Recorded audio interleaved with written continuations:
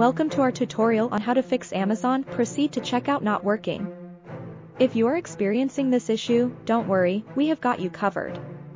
In this video, we will show you how to fix the issue step by step. Step 1. Check internet connection.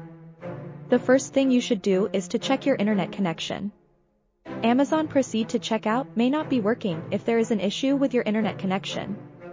Make sure that you have a stable internet connection. Step 2. Clear cache and cookies. The next step is to clear your cache and cookies. Amazon Proceed to Checkout may not be working if there is an issue with your browser. Clearing your cache and cookies can help resolve this issue. Step 3. Try a different browser. If clearing your cache and cookies does not work, try using a different browser. Amazon may have issues with certain browsers. Try using a different browser to see if the issue is resolved. Step 4. Disable browser extensions. If you are using browser extensions, try disabling them. Amazon Proceed to Checkout may not be working if there is an issue with your browser extensions. Try disabling your browser extensions to see if the issue is resolved.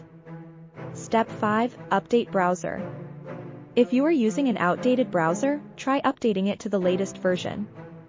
Amazon Proceed to Checkout may not be working if you are using an outdated version of the browser. Step 6. Contact Amazon customer support. If you are still unable to proceed to checkout, contact Amazon customer support. They will be able to assist you in resolving the issue. You can contact them via phone, email, or live chat. Step 7. Provide additional information. If Amazon Proceed to Checkout is still not working, provide additional information to support your claim.